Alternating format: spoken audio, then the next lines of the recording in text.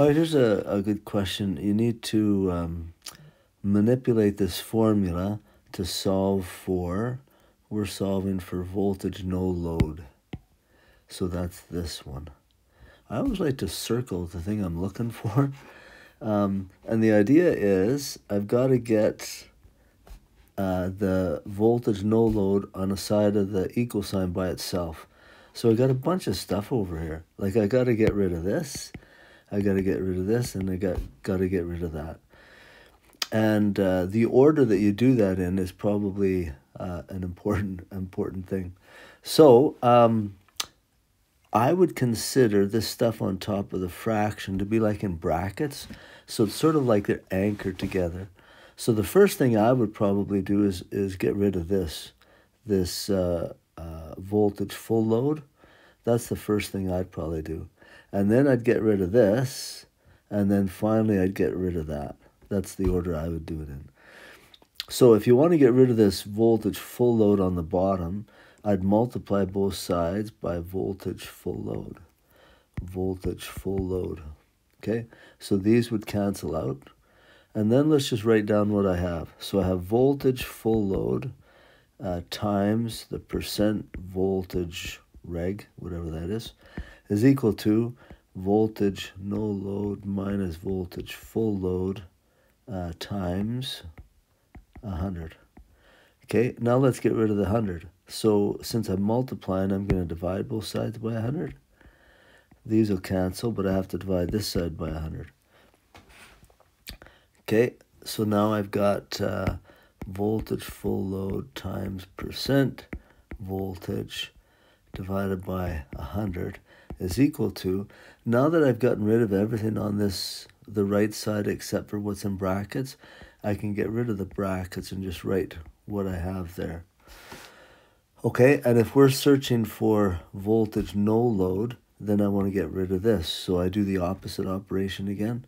So this is minus, so I'm going to add voltage full load on this side and add voltage full load on this side.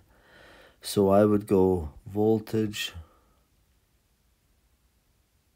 full load times percent voltage regulate whatever divided by 100 plus voltage full load is equal to voltage no load.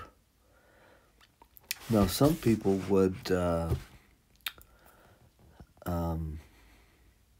I guess some people would do it a different way. That's probably how I would do it. You can combine these two fractions by getting a common denominator, but really once you have it like this, then it's just a matter of plugging the numbers in into decimals or a calculator and figuring it out. When you're doing this in the calculator, I would do voltage full load times percent voltage like that. I'd put a bracket, and then I'd go divided by 100, and then at the end plus voltage full load. Okay, then so that's one, and then the other one is exactly the same as that. So percent speed regulation is equal to NL minus NFL all over NFL times 100. So I do the same thing. So to get rid of this, I'd multiply both sides. To get rid of this, I'd divide both sides.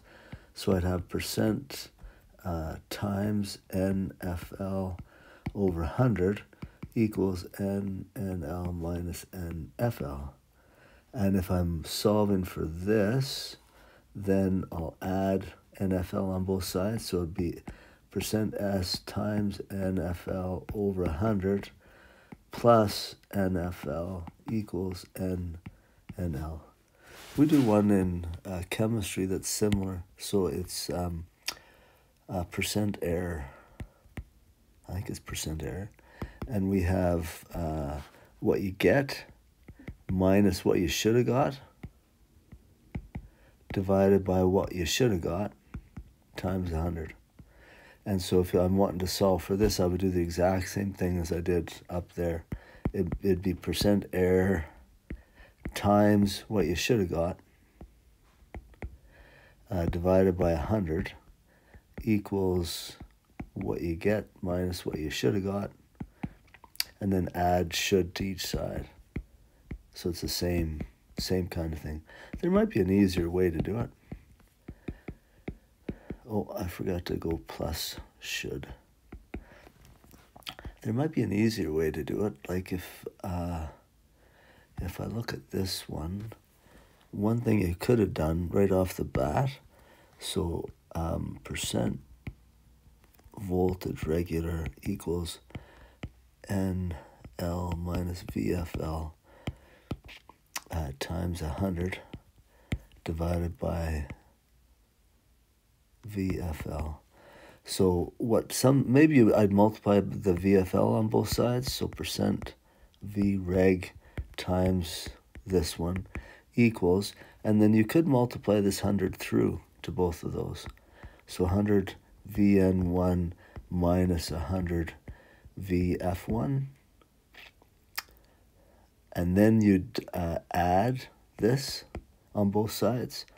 So I'm running out of room.